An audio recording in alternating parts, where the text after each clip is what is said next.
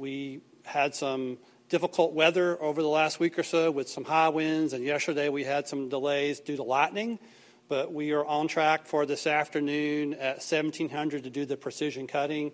Of the personnel who we have sitting up top, I want to be clear that when we're seeing where they are right now, they are 180 feet in the air.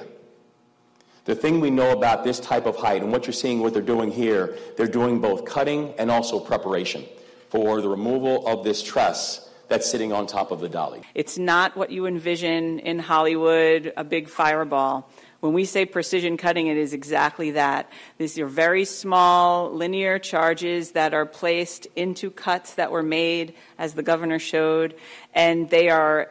It is going to allow for the pressure from those cuts to literally separate the metal and cut through the steel.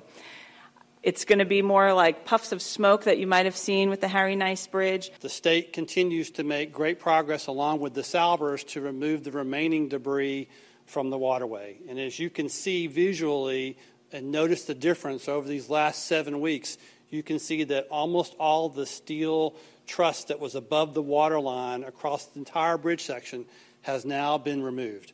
And that's been great progress.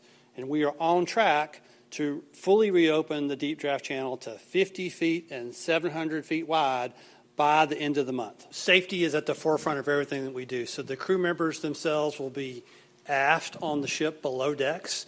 There's multiple containers and the decks between them and where the precision cutting will occur. We also have some fire teams set up in case that it's not expected to have a fire, but we've got some fire teams set up in case there was some sort of fire that got started as a result of that. And we're going to have a water curtain on the front of the vessel in between that and where the precision cuts are going to take place as well to prevent that. So, questions on other topics? Right here. Right. Yeah.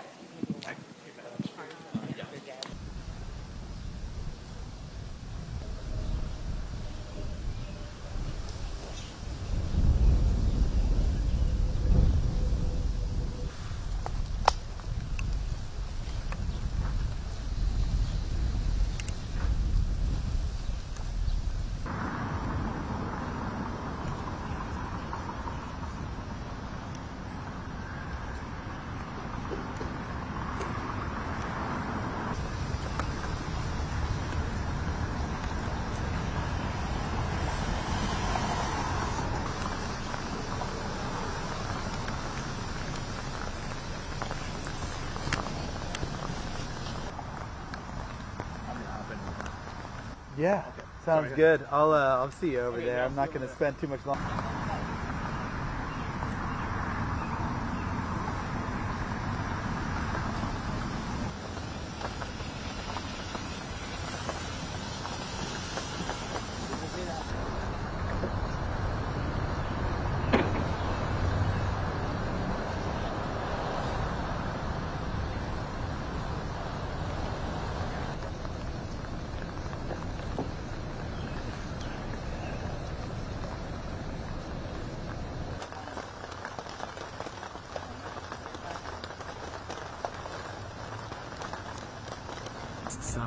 Then it's changed a little. Like the truck definitely is new, but some of this.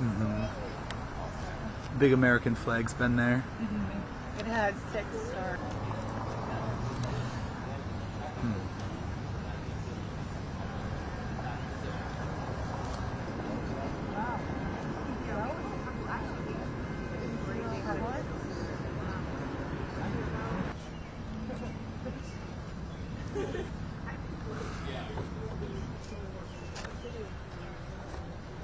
I was planning to do an interview. I'm doing B-roll. What are you doing? Yeah, I'll be on.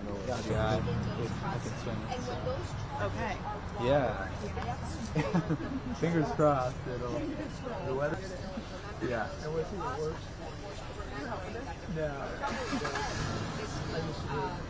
The photo that they didn't get at the memorial when they did the visual here is of this truck.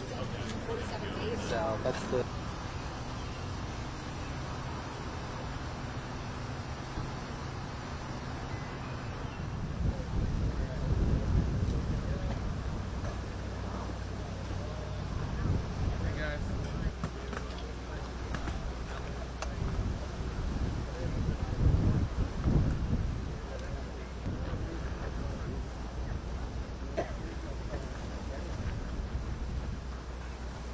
We're in day 49, just finishing up week 7 in our response, and we are just one small part of a much larger effort with the U.S. Coast Guard, the U.S. Navy, some great industry partners, certainly the city of Maryland and the city of Baltimore. But today we achieved an important milestone.